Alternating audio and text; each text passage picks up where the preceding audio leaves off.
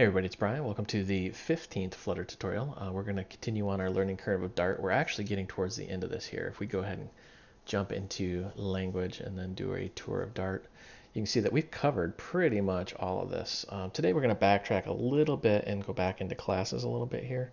I want to discuss static, my brain just shut down, static methods and static variables inside of classes and how they actually interact with Dart.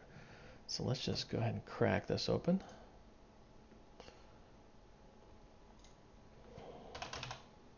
We're just going to call it stat. I like that word, stat. So if you are from another language, you're probably rolling your eyes going, I already know how this works. There are some minor caveats. If you're brand new to programming, this may completely blow your mind, and I apologize in advance. So we're going to just kill that.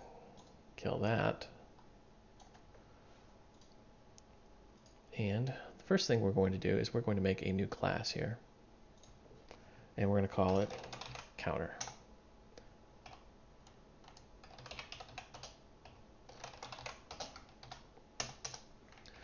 Now in the counter class, we're going to make a private variable here called static int. Well, let's call it count. So what does a static mean right here? Static is a keyword. You can tell it's a keyword because it's highlighted in bold. Really what it means is it exists throughout every instance and non-instance of that class. And we'll really get into that here in a second, but just understand that it means it always exists. So what we're going to do is we're going to say int get. We're going to make a getter and setter for this.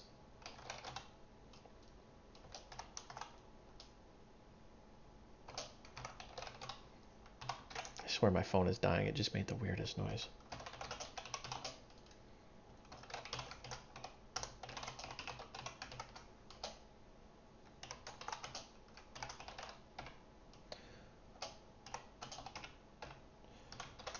Now, why am I making a getter and setter? We really don't have to. I'm just doing this to show you that, you can have this as a private member variable, but also have it static. Some people get a little confused and think that just because it's static, it has to be public, and it really doesn't. So now we're going to make some static methods here.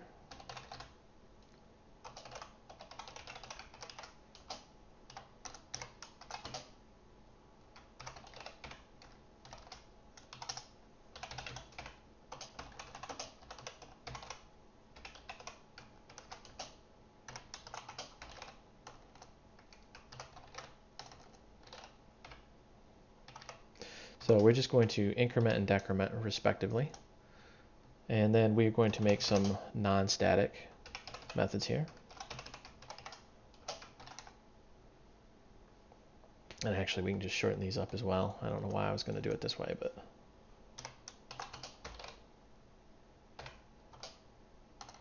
oops.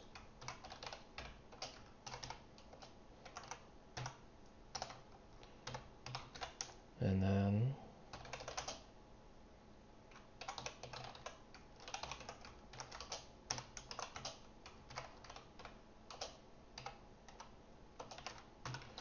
so we can add and remove 10 respectively, and then we are going to just print the count out.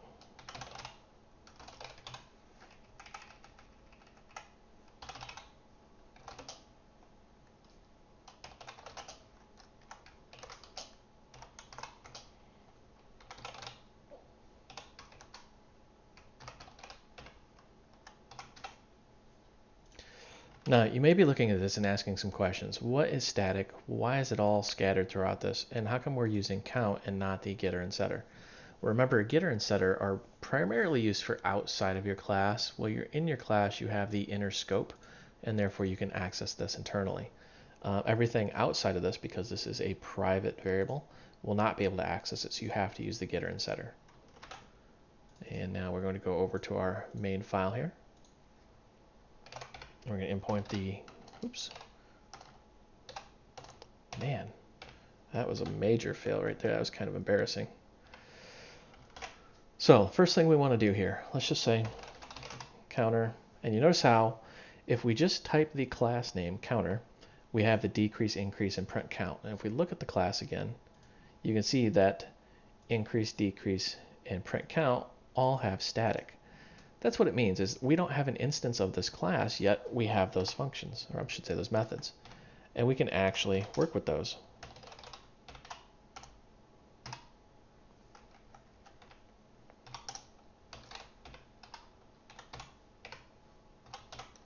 So we don't even have an instance of this, but yet still it works.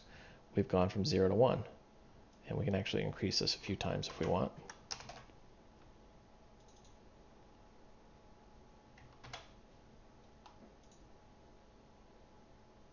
Now, one thing you should notice is we don't have access to the non-static fields, and that is simply because they're not static, meaning you have to have an instance of that object. All right, so we're going to say counter obj, just short for object.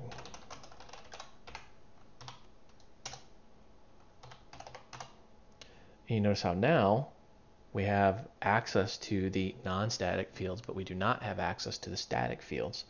So we have access to add 10, but we don't have access to increase or decrease.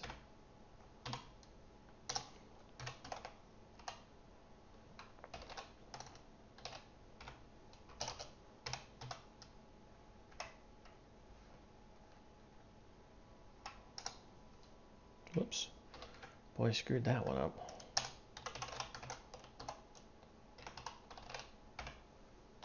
And this is why we're using our getters and setters, so we can access those.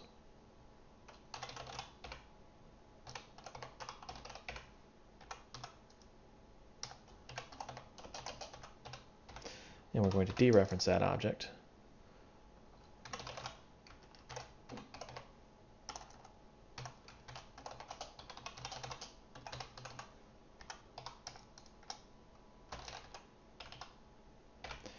And once again, we're going to print the count. So what we're going to do here is we're accessing the static fields, and then we're going to make an instance of that object and modify it with an instance of that class.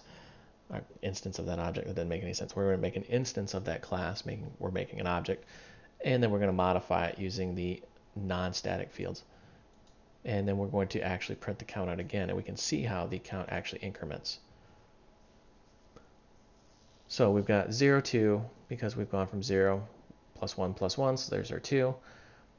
And then we have gone to 12 because we've added 10. And then we've set it to 5, so there's our 5. And then we've set it to null. We set our object to null. But yet we can still print out 5. And if we made another instance of this class,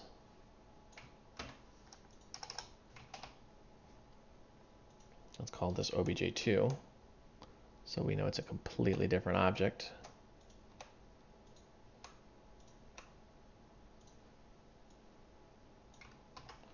Let's get rid of that right there.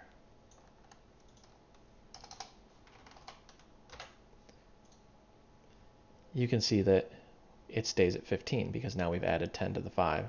And even though we've set this to null, it still stays there.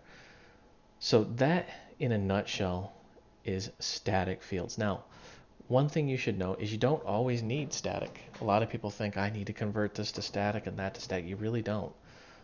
Many times what you would actually need to do is persist this off to a storage device somewhere rather than actually holding it in memory. For a counter, it would actually make sense. Like, let's say you were building like a humane society that houses animals, and you want to know how many animals are in there. Every time an animal is added or removed, you would increase the counter. But for normal lists and things like that, static really does not make a whole lot of sense. What is a good use case for static? Well, this right here, actually. If you want to make what's called a utility class, or a class that has a lot of functions in it, or methods in it that you would just use throughout the day, rather than having to actually build an instance of that object, you can just say class dot whatever it is, and then you've got all your built-in functionality. There's actually a lot of libraries that do that, so that's a good use case. That's all for this tutorial. I hope you found this educational and entertaining. The source code for this and all other tutorials will be out on voidrums.com, and you just click on GitHub and it takes you right out to the tutorials. And there is a Voidrums Facebook group. The link is out here in the contact tab, and we've got 1,700 plus and counting other programmers out there from all different languages that can help out.